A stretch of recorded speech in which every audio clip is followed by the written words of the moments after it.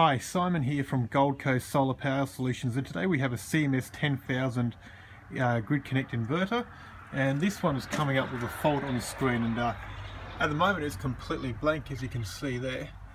But I'm going to turn it on and we're going to make the error come up. But I just wanted to show you it first and have a bit of a chat with you because it's quite loud. It beeps quite loudly. It comes up with a DC sensor error, which we're just going to turn on the DC here. And you can hear the fan start up like a rocket ship. It's about to take off. And so this one, as you can see there, is coming up with DC sensor error. Press OK to clear, so we'll press OK.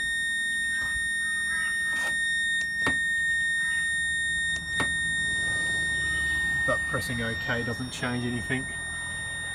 So look, if you're ever having an error like this with your CMS 10,000 inverter, I'd highly recommend that you try to reboot the system. And to do that, it's always important that we follow a shutdown procedure. We have a look down here, we can see the shutdown procedure. Your one will usually be the same. Switch AC off, the solar supply main switch in the switchboard, which is just over here, so we'll just go over there. And here is the solar supply main switch there, so we'll just throw that off. And then switch DC off, PV array switch next inverter. So in this case we got 3 solar array DC isolators, so we'll just turn them all off. And we'll wait to see what happens here. Wait for that screen to clear.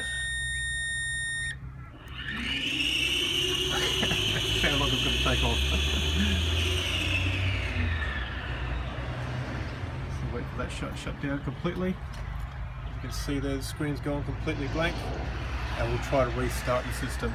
On restart, it's not as important what you do first, with the AC or the DC. In this case, we'll turn on the DC. And then the AC side of things, and we'll see what happens with the inverter. And in this case it still came up the DC sensor error, so unfortunately we've got an issue here. I'm just going to turn the system off. And the solar supply main switch. Wait for that horrible noise to go away. Wait for it to take off. Okay, so if your inverter is doing something like this, where even after going through the reboots, the startup procedure, it's still coming up with the same error code and fault code, then you've got an internal problem with the inverter in this case.